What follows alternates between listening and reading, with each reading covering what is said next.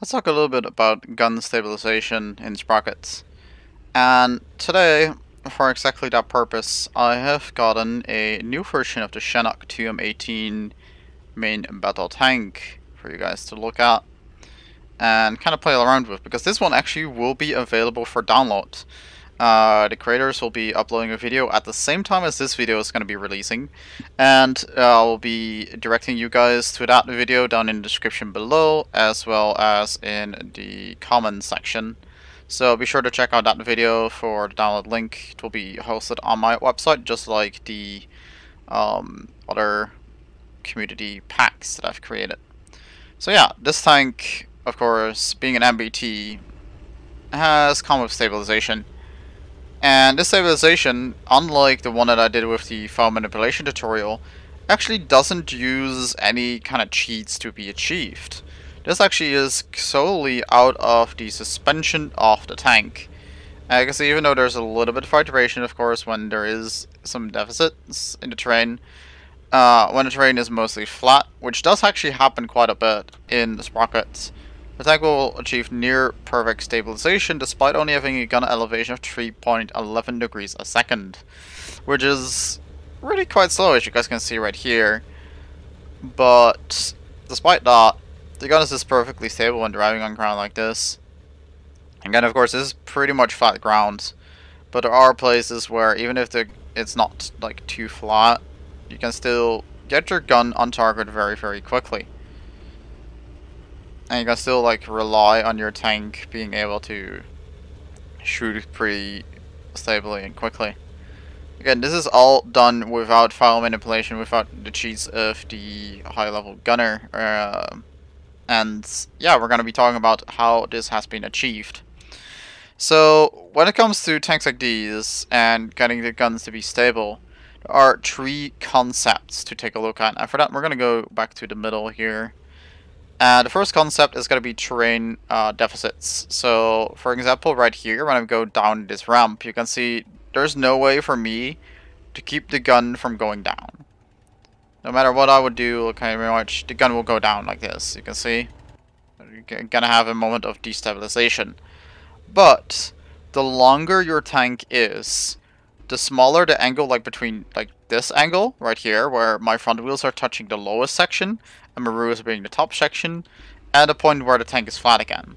So if your tank is longer, your gun will be automatically more stable in situations like these, because the angle at which you can do this is going to be lower, because by the time you fall over, because of the balance point being right here, as you guys can see, is going to be at a lower angle. Let's say it will be like this angle, because the tank will be, longer, and from here to here is much easier to compensate for than with a shorter tank. So they went with a tank size that is convenient in length, but not too long or too short. Again, of course, you do want to have some make sense, where you have common sense. I mean, with how long you make your tank, because if it's too long, of course, it's going to be much heavier. And that's also something you don't want. So you're gonna see the gun being balanced enough to be pretty much stable, despite of many terrain deficits thanks to these concrete bars. And actually, one flaw of this tank right now is that it can't climb the extremely steep slope of these high concrete bars, so you're gonna have to go at it from a weird angle. But still, the tank is pretty stable for the most part, and here we can actually see some swing going in the last part there, which I'll be going into right after the first section, terrain deficits. So for terrain deficits, to recap, the tank length is a very important matter. Or well, the contact length between the front wheels and the rear wheels are like the important factor. So basically, from here to here, this is what counts. Anything else doesn't really count. Like, if you have your wheels shorter, but your end length is still longer because you have like spacing in your wheels, then of course the total contact length along the ground is going to be shorter, and that doesn't help. Another thing that does help is center of mass, because Let's take it to the extreme here. Let's go over to where the trenches are over here. I'm gonna take the right trench because I can go at a very slow speed there and show it very precisely. So this tank will continue to be perfectly stable, even when it's like perfect, like kind of partially over the trench. You can see here, it doesn't fall down at all because the center of mass is still on the ground in the back. But by the time it kind of starts to flip over, as you can see right here, it hits the other side of the trench, so it stays stable. So it doesn't matter how deep that hole is, as long as the tank is long enough to have the center of mass stay above one side of support until it has support across, it's never gonna have issues with these kind of holes, so it's gonna go straight across it. Again, here you can see it kind of dips down right here, and I can't just barely get stuck. But if I had some starting movement speed, I would be able to cross it. Of course, I would notice some destabilization because the center of mass did shift. But again, if you would have a even longer tank, it will be able to get through those kind of gaps without being destabilized. And right here, this kind of like hole on the terrain right here is going to be a very similar case. The longer your tank is, again, the more contact points you have, the less the terrain is going to affect the tank, and this place is right here. But tank length is not everything, because suspension is actually very important as well. Because let's say, because some terrain deficit, your tank does destabilize. Like right here, you can see it was bouncing up and down for a split second, but it almost immediately stopped. There are two ways of getting that to improve, and both lie in the suspension settings of the tracks. Sadly, only the torsion bar suspension, so either one of these two, work for this. The bogies cannot be adjusted, so they don't work. Like when I click on this one, you only have the option for damping and an adjust value. Of course, you do have the height value to kind of adjust it right there, and I am touching stuff that I shouldn't be touching, but whatever. But yeah, these bogies are not ideal for the most part.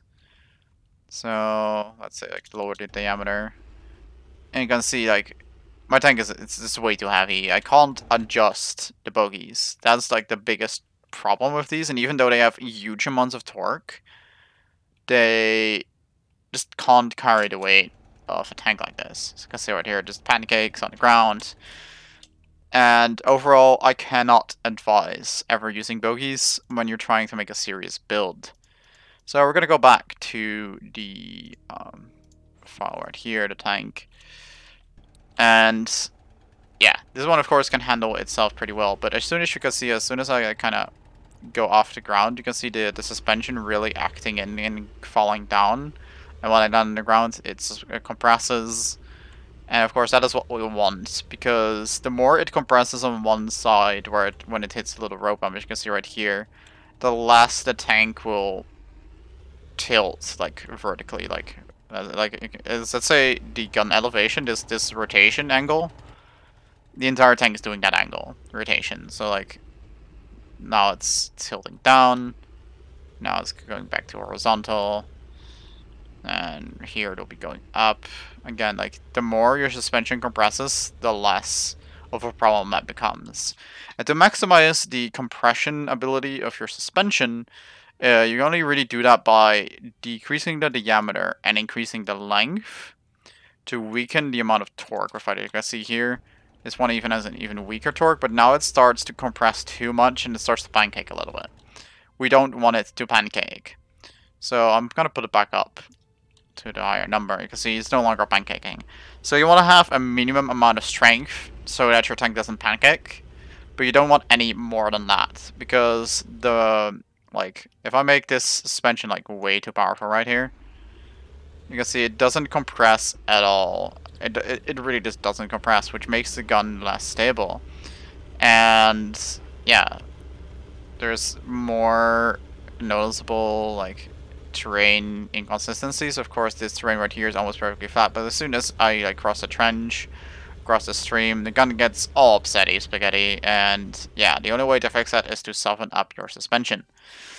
So you don't actually want to look at this you kind of want it around the specific weight, and then you're gonna look whether that is like too powerful or too weak. If it starts like, just try to match this number, the specific weight and torque is adjusted by this one. So try to match it at first by keeping these both numbers as low as possible. If you need to strengthen it because it starts banking, increase the diameter. If you need to weaken it because it doesn't pancake, keep increasing the length until it starts pancaking, and then adjust it back up in terms of strength so it stops pancaking. And that's how you got this really nice suspension that doesn't really like be too stiff, and it compresses very nicely. And again, this helps you stabilize the gun. Yeah, that's the main thing for the suspension to get started with. Because the second thing, damping, it actually has a rule of thumb to work with. So this is the main thing where you actually have to like worry about getting a right amount of strength, so it just barely does not pancake. Yeah, it's a pretty straightforward process. Just get in there and test it out until you get the right number for your tank. Of course, it will be different based on a tank-to-tank basis. Some tanks are heavier and have less road wheels, which will affect, like, or more road wheels that will affect the way it will handle. And yeah, so that's how we decrease the amount of effect for the train deficit. So now we're going to be over to swing. So let's say the tank does like kind of bounce up and down because of a train deficit. What will happen then is completely up to the suspension's damping, which is basically how badly the suspension wants to be in its neutral position. A higher number means it's much harder for the suspension to be moved up and down out of the position. And a lower number, it will be more easy. If it's too easy, it is possible for the tank to basically get this rocking motion. Like, it compresses on one side, it pushes back up, which will compress it on the other side, and just starts swinging back and forth, which will give the iconic like wobbling gun effect that you see in many tank games. And to decrease that, we want to find a sweet spot for the damping. Because if the damping is too weak, you will get like too low of an effect, and if it's too high, we will get like a different effect. So I actually have this image for that to kind of get a feeling for you guys. So if it's way too weak, you'll see it will just go up and down, the suspension. If it's too strong, it will take too long for it to dampen out. And if it's just slightly too weak, it will still dampen out, but it will still veer off to the other side, which we don't want, because then the gun, like right when it's on this section, it will compensate for being too far down, and we don't want that, because then you'll get double compensation for the gunner. So you kind of want to have it like, try to start on the high end, and then start decreasing it until you see it getting worse again. So the sweet spot for damping is generally within 10 to 30,000 units of damping. It doesn't really have a unit-specific thing, like how S-Angle has a amount of degrees. Damping doesn't have that. So yeah, if you want the damping to be just kind of start between 10 or 30,000, you don't want to go much above or below that. And just keep adjusting it until you get a number that you think is right. Again, this stuff, the suspension, better stabilization, is a work of love for your tank, and you will only really achieve that through hard testing.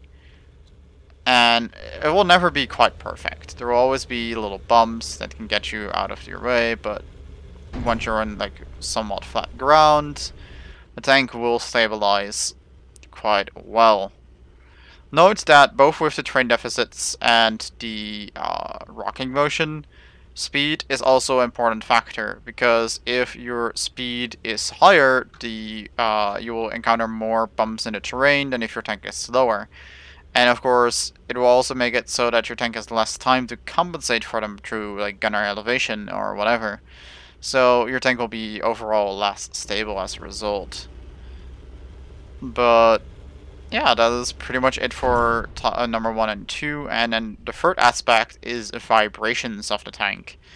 So no matter what will happen, you will have these tiny terrain deficits that will just affect your tank no matter what happens. So you can see right here, I'm just ever so slightly, my gun is vibrating a little bit. Of course, the gunner side doesn't help with it either. there are tiny vibrations right here, and again, that's damping related. As long as you stay in that sweet spot, you should generally be fine with damping. It's really just like the tiny details kind of thing. Where if your damping is still slightly off, it will still like lead into destabilization. But generally, swing is the bigger cause of loss of stabilization than that vibrations is. So yeah, as long as you kind of look at your tank's length and getting your suspension kind of right like that, you will be pretty much set for getting a stabilized gun. And yeah, it is actually like much more straightforward than a lot of people may think. So we're gonna go over to on the top of these real quick to kind of show off the effect of swing. I'm gonna have to start entering it diagonally, and my crew was not happy that I did that. There we go. And I might get... yeah, okay, I might get stuck here. Never mind. Let's turn around again and try it one more time. Get on top of there. Because it will really show, like, an overrated effect of swing when there's, like, repeated bumps that are very similar. Okay. There we go. So I'm gonna go on my tank side, and you're gonna see it's going up and down. This is like the effect of swing. And the better your damping, like, is in that sweet spot, the faster it's gonna be adjusting from like that state back to the stable state. But the only way to prevent swing altogether is again the length of the tank and its contact points. One thing to know that as well for like Sprocket specific, which isn't really related to the real physics of the game, is that the amount of return rotors, which you can see right here, does affect your stabilization as well as the width of the return rotors. Now, YSI is still unsure why this is the case, but if you make your return rotors very wide and very large in quantity, you will get better results. As you can see right here, they all have very wide, very like high amount of return rollers, and it somehow helps. Not sure why. You could just hide them behind some plates. And of course, interleaved road wheels will also slightly help, because the chance that there's a wheel to act as a contact point is going to be there more, so there's going to be less bumping up and down. But those are all tiny little details. Again, to recap the entire episode here, make your tank long, but not too long. Get as weak of a suspension as possible using the torsion bars without making it pancake. Then get a damping amount between 10 to 30,000, and you will be pretty much set. Again, this tank and its contemporaries, the export and the side skirt variants, will all be available. So here you can see one that has some side skirts version, which will kind of cover up the ERA a little bit, which of course is still made out of fuel tanks. There's also going to be the non-export version, which will have enhanced crew, which will give it an autoloader, being only 2.5 seconds, and yeah, an insane turret. But the turret is kind of annoying with sound, so yeah, you do use it only if you can handle those noises. Of that, I hope you guys enjoyed, and I'll catch you guys all in the next one.